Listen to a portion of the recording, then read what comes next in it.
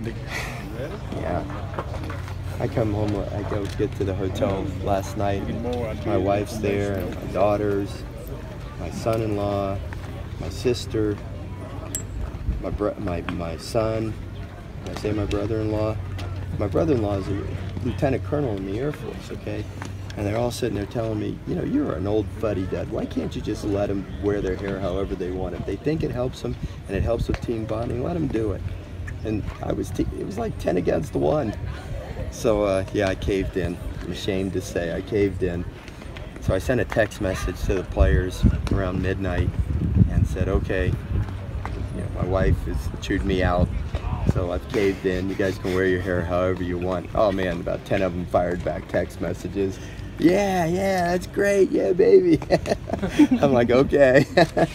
So, you know, truthfully, when I saw Kramer's hair, I didn't know that several other players had done things to their hair.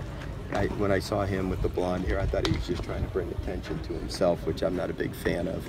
But when I found out that there was a dozen guys or so that had done something unique with their domes, you know, that's when I said, okay, if it's a team bonding thing, we'll let it go.